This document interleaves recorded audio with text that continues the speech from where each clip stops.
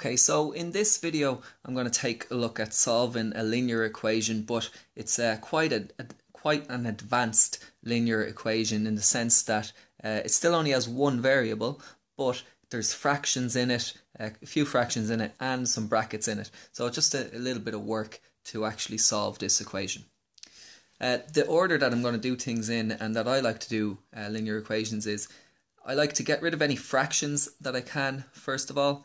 Then I deal with the brackets, then I go and isolate unknowns and constants on either side of the equal sign, and then I solve for the unknown.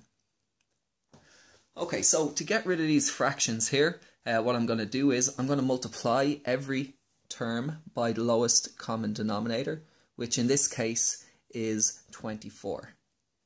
So that's the lowest common denominator of 4, 3 and 8. So I'm going to multiply 24 by x plus 3 over 4. I'm going to multiply 24 by a third, and x minus 5. And I'm going to multiply 24 by 2 3/8. Okay, so multiplying each term by 24 will get rid of the fractions and just make it that bit easier for us. Okay, so the way we actually get rid of the fractions is we say 4 into 4 is 1, 4 into 24 is 6. So what that leaves me with is 6 times x plus 3. No fraction. Over here, it's 24 times a third times x minus 5. Well, 24 times a third of 24 is 8. So I have a minus there. It's minus 8 times x minus 5. And then over here, 24 times 2 3/8. Well, 24 times 2 3/8 actually works out as 57. So now I have a linear equation without any fractions, which looks a hell of a lot nicer than what we started off with.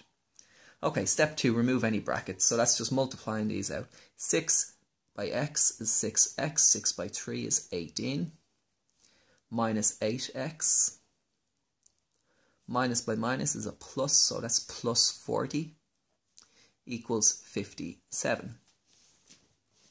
Now I want to isolate the x's on one side, the numbers on the other, so I'm going to take 18 from both sides, and I'm going to take 40 from both sides also.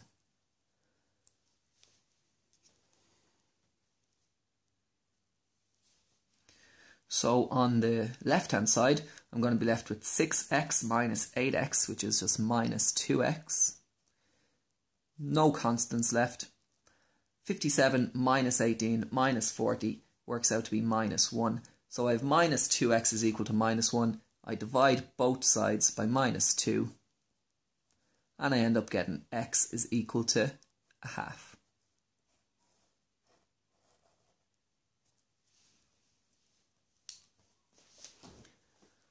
Okay, so just to recap, the order that I like to do things in is, first of all, remove any fractions that I can. Then once I have that done, I remove any brackets by multiplying out. Then it's just a case of getting variables or unknowns to one side and constants to the other side and solving as normal. Okay, so thanks for watching. If you have any questions, please ask in the comments below, and I'll see you next time.